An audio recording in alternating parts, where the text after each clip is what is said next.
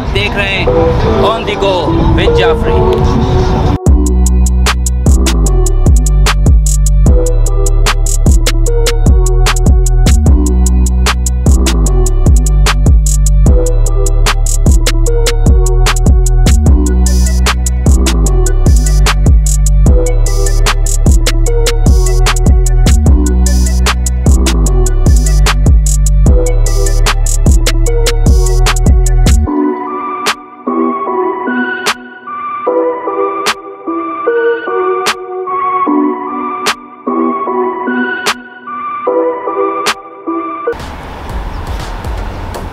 Old town Warsaw में ये fort की वॉल है।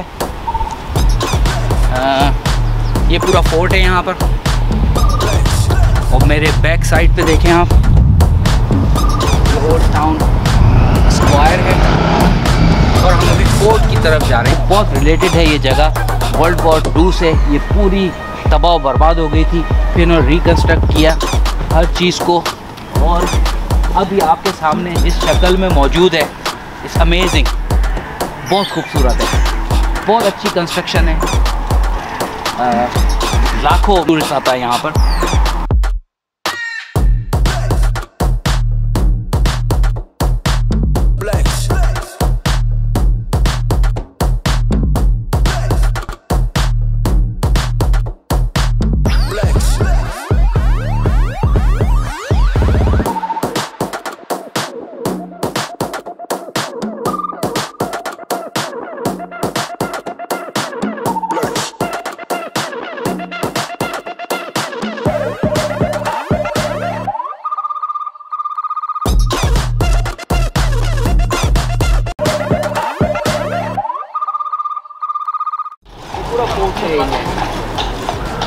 ये पूरा फोर्ट जो है वो अराउंड द ओल्ड टाउन है।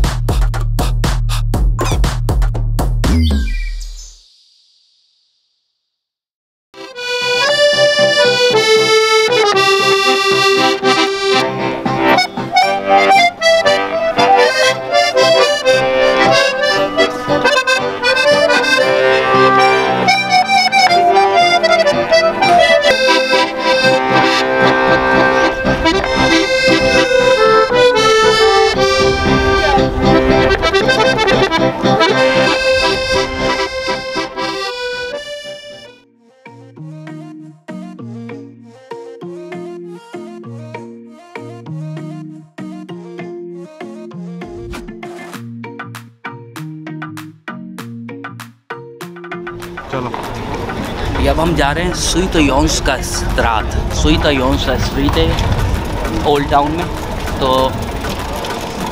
आ जाए मेरे साथ।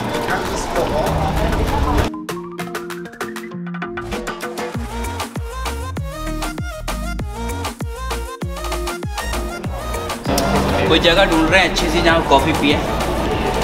थोड़ी थकन भी हो गई है, बहुत पैदल चले आज, तो देखने को अच्छी जगह, लेकिन बहुत खूबसूरत टाउन है। आप देखें बिल्डिंग्स देखें यहाँ की, जो कंस्ट्रक्शन है बहुत, ये देखें बहुत पुराना कोई चर्च है।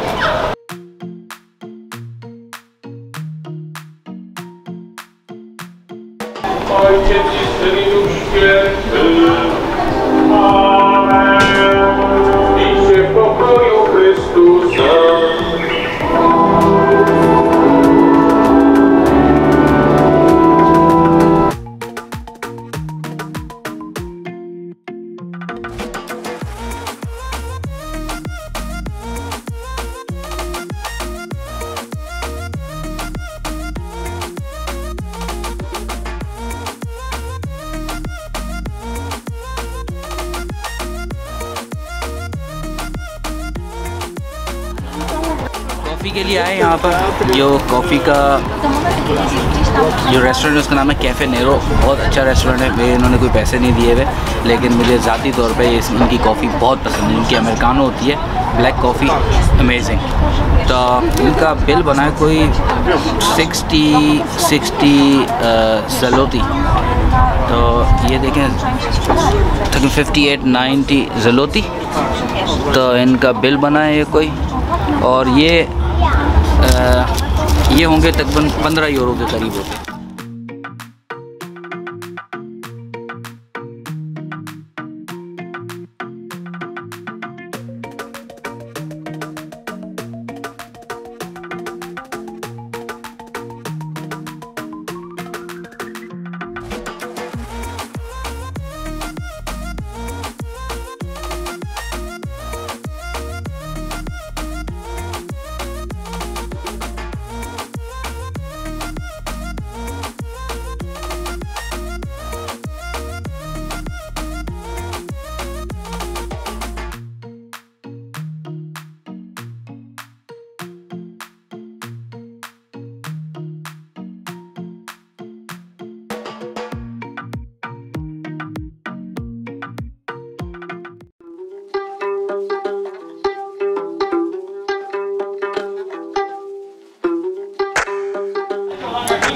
जी दोस्तों, मैं मौजूद हूँ हर्बी फ्रेश मीट। यहाँ पे हलाल मीट है, सारा हलाल मीट है।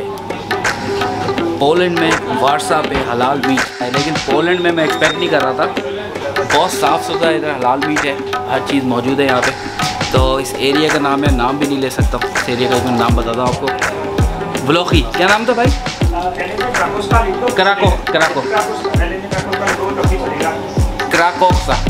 क्राकोक्सा ये जगह का नाम है। वारसा में मेन स्ट्रीट पे है। तो मैं अभी आपको दिखाता हूँ क्या क्या है।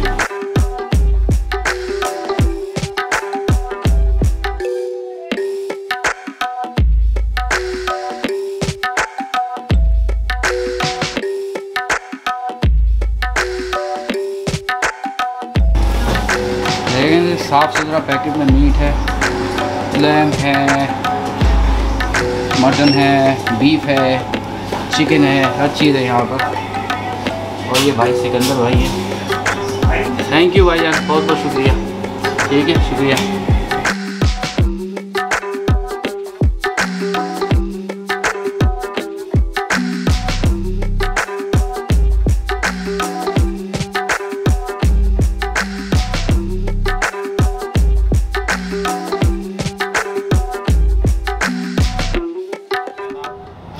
You know about Pakistan?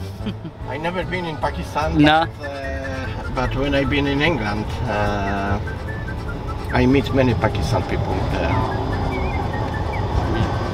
Would you like to go to Pakistan?